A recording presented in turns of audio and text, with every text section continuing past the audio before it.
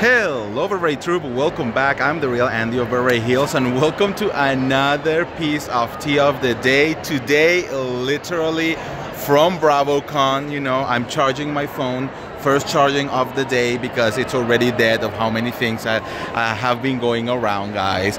I'm uploading all of the craziness that is happening to my Patreon, so if you want to see like what I'm doing right here and like real time whatever tea that is happening, go and subscribe to my Patreon right now. The link is in the description below, but that doesn't mean that I'm gonna leave you hanging dry over here, you know. So there are little pieces here and there that I do want to share with you, of course, from this beautiful place, guys. Today we can feel the love here at BravoCon. Some of the people that I have met today have been amazing, so I want to give a shout out to all of the people who have like approached me and say hi and being so nice to me and so kind and take pictures and all of that. I really appreciate every single one of you, and it really made my day.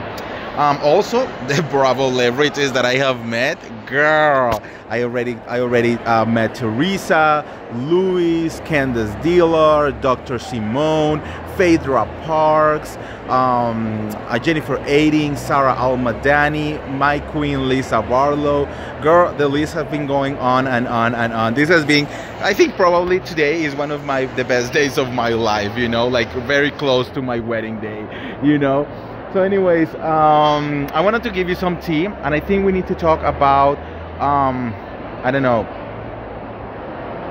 Vanderpum Rules, Real House of Beverly Hills. Like it's a mix of everything because Lisa Vanderpump, I'm sorry, just did a couple interviews, you know, and she expressed certain opinions, you know, that they were great, what we were expecting, okay? The first one, she talked about Bethany Frankel and all of the things that she has been saying. Girl, Lisa called the shit out of Bethany Frankel, okay? She was like, okay, she needs to stop, you know, she needs to like stop with all this messiness that she's trying to do, like that NBC and Bravo has been amazing partners, amazing people, that they have always been next to, well, I mean, with her, you know, and like they really like her, and they really, and she has never ever have had a problem with her, not when she was on the Real House of Beverly Hills, not with Vanderpump Rules. So she doesn't understand what Bethany Frankel is really trying to do with all of that bullshit, you know.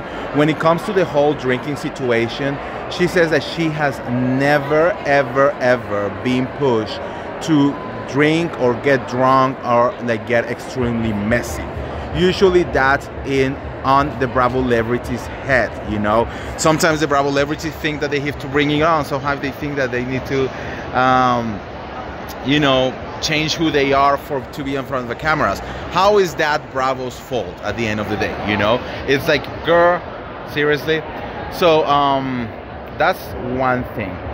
She called out Rachel as well. She said that she doesn't understand why she was like doing also like all of these things with Bethany Frankel when she was literally fighting the network to get more money to came back into the show.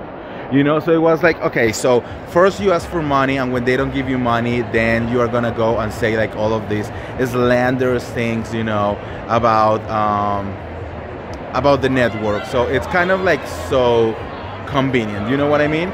So there was one part that Lisa said that it was like very true. I mean, we all have, I think, you know, that's exactly my opinion, you know. At the end of the day, many of these Bravo celebrities, they really think that they need to like bring that, you know, extra energy, and that they have to be messy, and that they have to like do all of that. That's on their head, you know. Like if you have the right attitude and the right personality to be a reality star, you will not be needing to get drunk to create a scene for reality TV, because your personality will take you there, you know. Everyone has been saying, the Bravo celebrities, you know, that Bravo has never pushed them to consume alcohol, you know. Yes, alcohol is available, but how is that a crime? Yes, they have bars everywhere, but they only pay for, or they only give 2 drinks max to each Bravo celebrity. After that, whatever they want to do, whatever they want to consume is up to the Bravo celebrity. And you know, like Elizabeth Vargas said on my interview, if you want to get obnoxious, if you want to get like weird, that's your problem. That's not the network's problem, okay?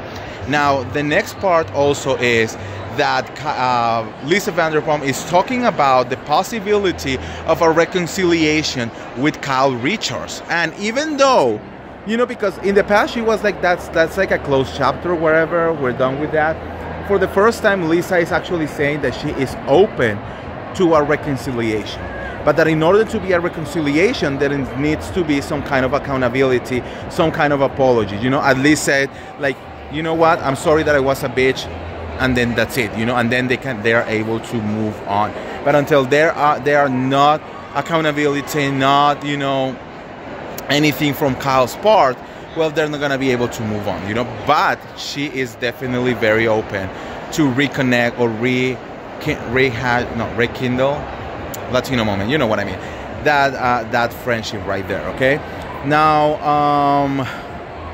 she also said, so they asked her about the situation with Mauricio, you know, and she definitely says that that's something that is very hard to go through, especially in this business, especially with everything that has been going on, you know, and like the world that they live in, you know, it's a very hard thing to go through, and that she actually has a lot of sympathy for Kyle to go through, you know, all of this situation, and that she's only, you know, expecting the best from Mauricio and Kyle. But, you know, time will tell, because, bitch, they have been already separated for like a year and a half. Like Mauricio is like hanging out with all these random girls. Like, bitch, we already know that they're gonna end up like saying goodbye, you know. And even Crystal Minkoff, she was in a little panel like somewhere earlier today, and they asked her about Kyle's relationship with, you know, Morgan Wade, and Crystal said that they definitely are very close friends, you know. So we're gonna have to wait and see what is gonna happen over there. Anyways, BravoCon has been an amazing experience. Honestly, you can feel the love everywhere. You can, everyone is so happy. Everyone is like really living their best life. There are a couple people that are already drunk and it's like 2 p.m. And there are very obnoxious people around here, I have to tell you guys. Like, someone almost got thrown away from Jennifer's booth by her, Jennifer Aydin's booth, you know, by her brother, because this girl was like wasted, you know, and like the brother was not having it. So, but you know what?